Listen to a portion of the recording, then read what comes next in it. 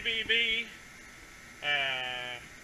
Closest speed I've got to what Adam has is 487 RPM, because he was at 400, I think, or 420. So I'm going to go ahead and bump it up, run it in high gear here.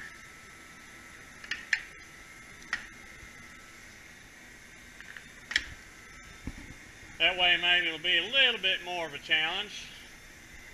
Piece of material I've got here is only 5-inch. That was all I could find laying around.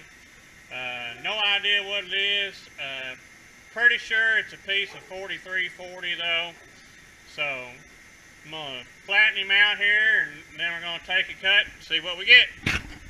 Fire us up here at 100 and see what it'll do.